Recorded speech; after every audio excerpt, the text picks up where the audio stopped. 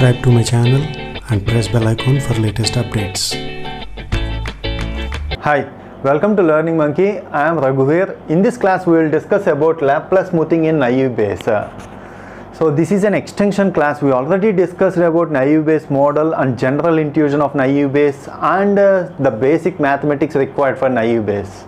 So based on the assumption that you have already watched those classes, because the data set which we use here and the equations which we are using here, you already watched those classes, you already know those equations. Based on that assumption we are dealing with this class.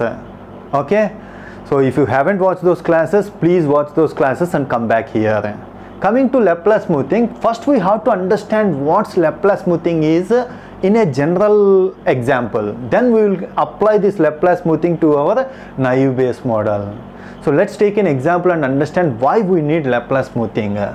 So take a football match. This is the data we are using. Take a football match. What's this data meaning is T1 is a team played with T2 and it lost the game. 0 means it lost the game. Who lost the game? T1 lost the game.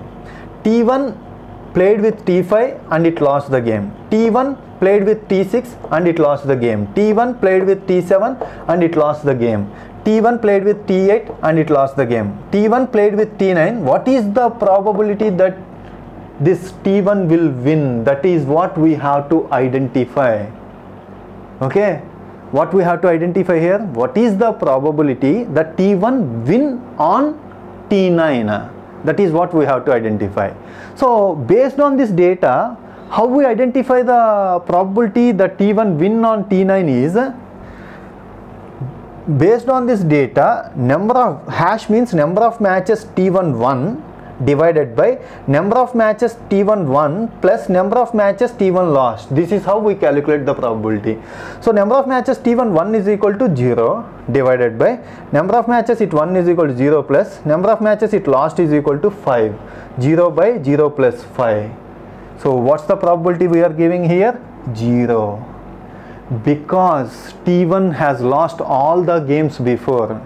Based on that, can you say that this match T1 will not win? Can you give a 0 probability for that? 0 means it won't win the game. That is what 0 means. Can you say that? No, we have to give some small value, small probability.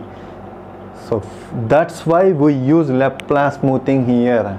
So understand the problem carefully. Because T1 has lost all the games before, based on that, can you say that T1 will not win on the T9? No, we cannot say 0. We have to give some small probability. Chances is very less. That's what we have to say. But what we got here? We got a formula. Using that, we got a 0 value. So that we have to add Laplace smoothing here. So what Laplace smoothing do is, for each value add 1, 0 plus 1 by 0 plus 1. 0 means here number of matches 1 plus number of matches lost plus 1. This is what Laplace smoothing is, adding 1 to all the values. So what value you will get? 1 by 7. Some small probability value we are giving. This is what Laplace smoothing is. Now apply our Laplace smoothing to naive Bayes. In naive Bayes, in our last class we already discussed that probability of Ck is equal to 1 means positive class. Probability of getting into positive class given feedback. Feedback means set of words. This feedback is testing feedback. Given testing feedback, what is the probability that the words in the testing feedback belongs to positive class? That's what we have to identify. To identify this is the equation which we already derived this equation. Probability of Ck is equal to 1, pi I is equal to 1 to n, probability of word I belongs to Ck is equal to 1. What's the meaning is probability of word I belongs to positive class. So how we calculate this probability of word I belongs to positive class? The same equation for negative class.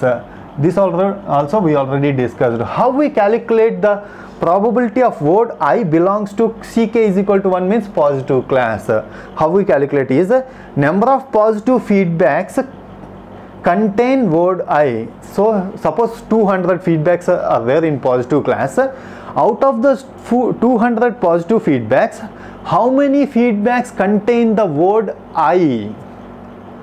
So that's the count. Suppose 10 feedbacks contain the word I. 10 divided by total number of positive feedbacks, that is equal to 200. For suppose in testing feedback, if a word X, word WI is not there in any of the positive feedbacks, this example shown before, if the testing feedback, in the testing feedback, if the word I is not there in any of the positive feedbacks, what will happen? We will get 0 by 200. So is it reasonable to give probability 0 to that word? No. Because word is not found in any of the positive feedbacks, is it reasonable to give probability 0?